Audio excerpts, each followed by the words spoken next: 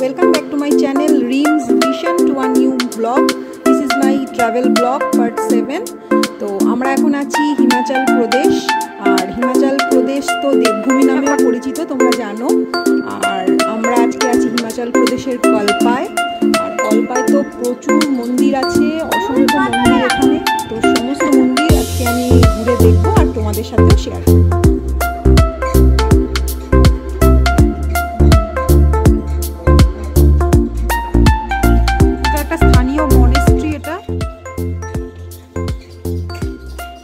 कल्पार monastery, प्राचीन लोचाबा लोखंड कल्पा, चीनी कल्पा।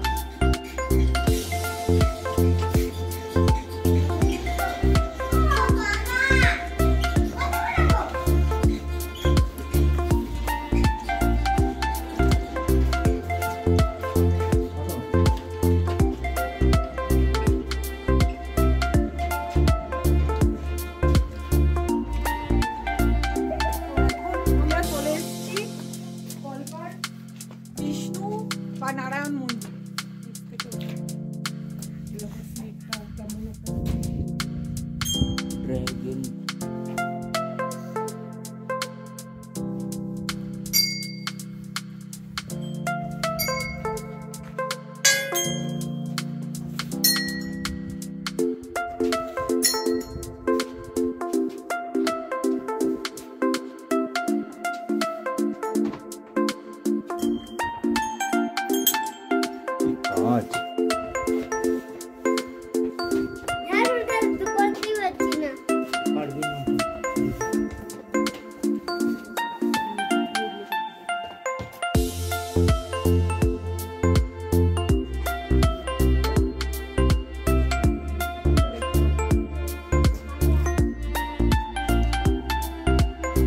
থেকে ভিউটা খুব সুন্দর।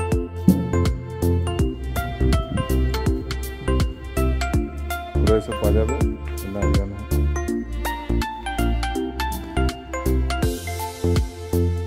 এখান থেকে ভিউটা দেখো।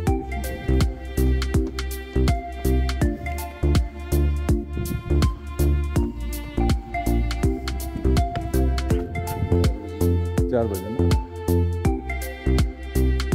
इधर से केला जाता है ऊपर बोल रहा था चले एसेছি नारायण मंदिरे, मेन एंट्री गेट नारायण मंदिरे। मंदिर है ये। हाँ विष्णु मंदिर है। ये शिव मंदिर है। विष्णु विष्णु विष्णु ओ विष्णु, तो वो नारायण मंदिर था। ये नारायण मंदिर। ओके नारायण मंदिर, नारायण मंदिर। ও ये এটা বিষ্ণু মন্দির, আর আগে যেটা আমরা ভিজিট করলাম সেটা ছিল নারায়ণ মন্দির। जब विष्णु नहीं आएगा नारायण नहीं उठेगा, नहीं जाएगा। ओ ये देख नारायण फिर तो तुम्हारी पहले विष्णु फिर नारायण।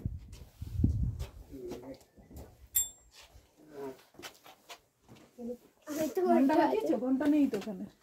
এই যাচ্ছে এই যে আস্তে আস্তে নামো।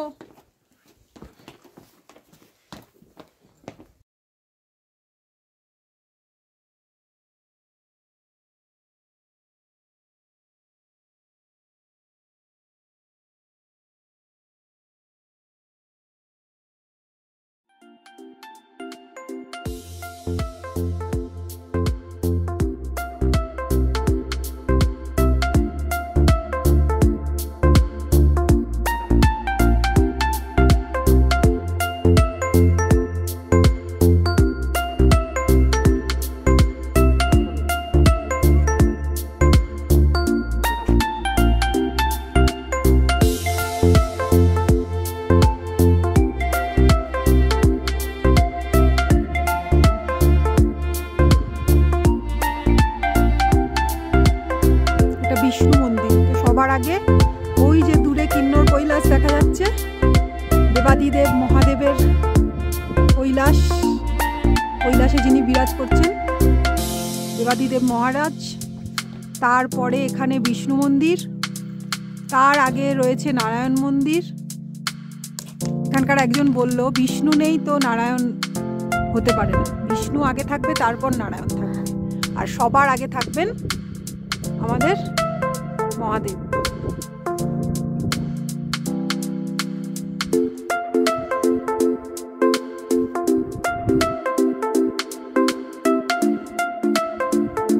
সুন্দর করে মানে পাহাড়ের কোলে এই মন্দিরগুলোকে এরা স্থাপন করেছেন, সত্যি অপূর্ব।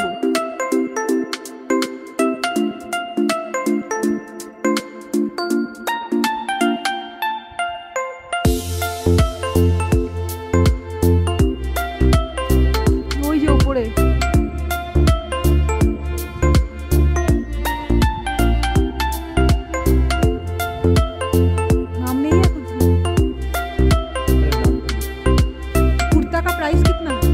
दुर्गा मंदिर, आपेल बागान।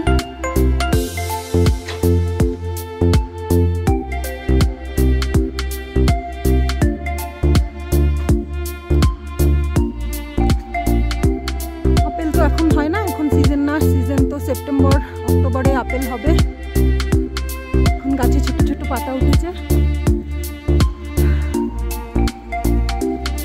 আর এই যে দুর্গা মন্দির।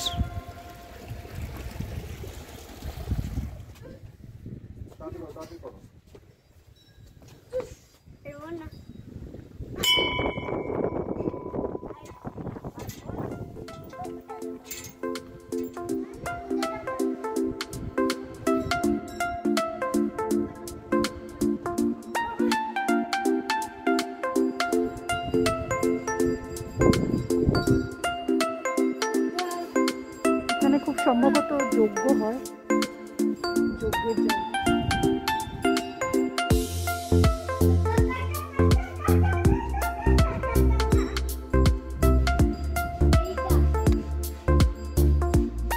এটা মূল মন্দিরের এন্ট্রান্স, এটা বাট ভেতরে ফটোগ্রাফি অ্যালাউড না, তাই এখানেই আমাকে ক্যামেরা বন্ধ করতে হবে। হিমাচলি টুপি না পরে মন্দিরে ঢোকা যাবে না।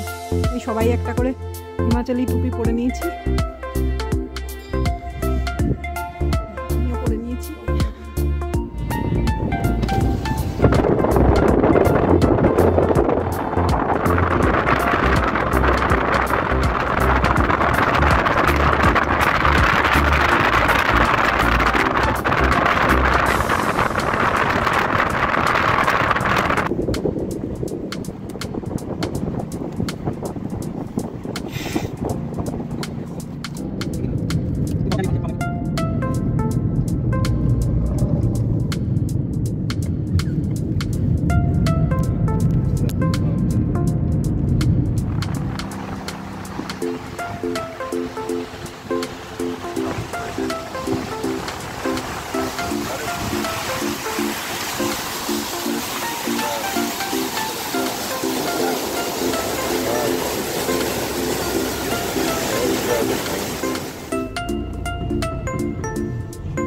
नीचे तो पूरा साफ हो गया, अभी खाली है तब मजा है। এখন আমাদের ন্যাচারাল ওয়াটারফলসে কার ওয়াশ করা হচ্ছে ফ্রিতে।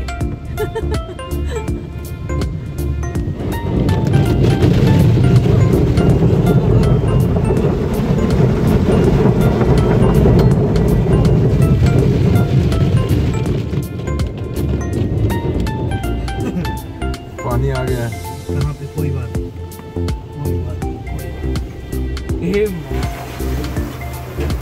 তো আমরা এখন চলে এসেছি ফেমাস চটিওয়ালা ধাবাতে।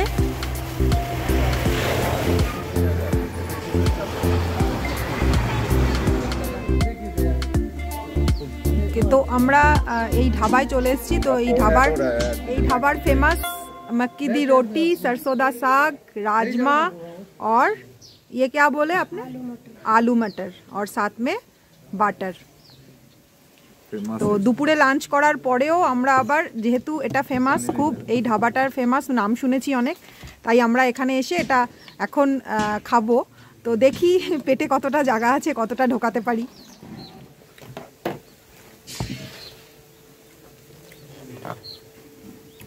রুটি থেকে সবাই হাত মেরো না, এখন দাঁড়াও আমি ভিডিওটা করে নিই।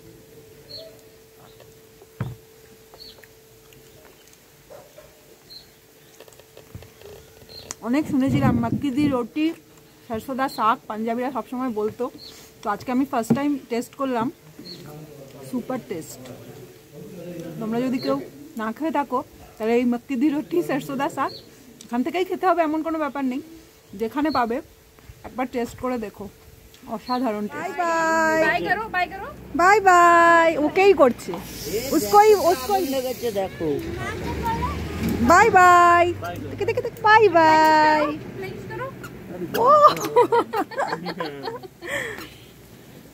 उधर पे आग लग गया लगता है। आपका सब रूम फूम देते हैं भाड़ा ना? नहीं, सिर्फ हाँ यही है, घर वो वाला है। देखो जंगले आगुन लेगे গেছে। আমরা এখন চলে যাচ্ছি সাহারানে। আর আজকে সারাহানে আমরা নাইট স্টে করব।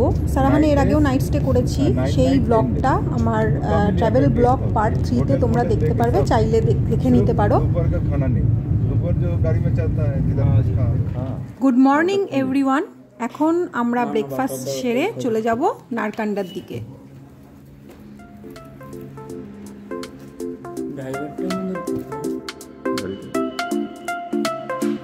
একটু আচার নিয়ে নাও। সকালের ব্রেকফাস্ট আলুর পরোটা উইথ বাটার অ্যান্ড আচার।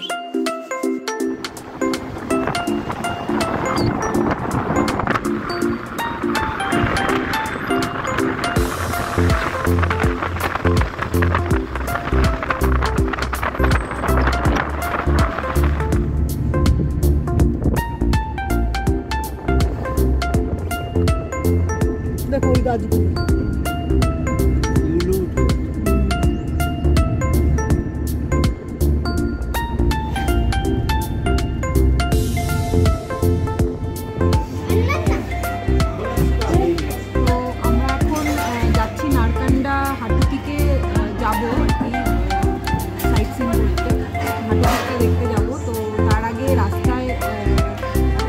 পেলাম প্রায় 2টো বেজে গেছে, তাই লাঞ্চটা করে নেবো। ওই জন্য এই ধাবায় চলে এসেছি। তো খাবার চলে এসছে, তো আমরা এখন লাঞ্চটা করে নেবো।